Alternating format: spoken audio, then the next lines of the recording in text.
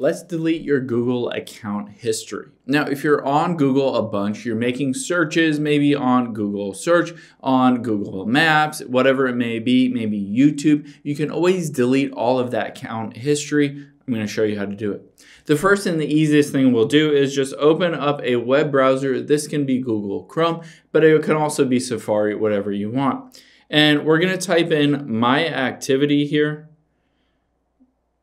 If I could spell, myactivity.google.com. So myactivity.google.com and hit go. Now you want to make sure at the very top right that you're logged into your specific Google account that you want to delete that history for.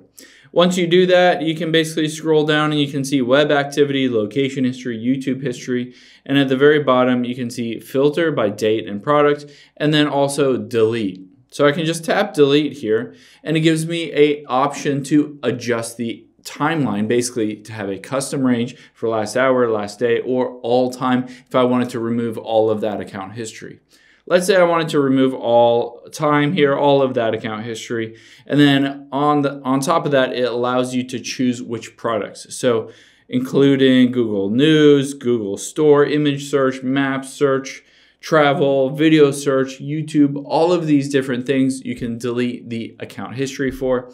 Now let's hit next here, and it just says confirm that you want to delete all this. It will show you a preview of everything that you want to delete. And then at the bottom right, just hit that delete button. It will remove your entire history across all of your Google devices, all of your Google information associated with this specific account.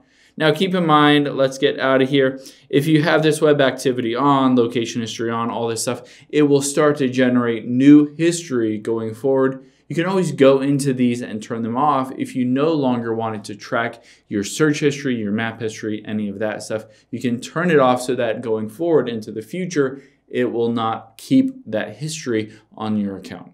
Hope this helps. If you have any questions on that, leave them in the comments down below, and I'll catch you on the next one.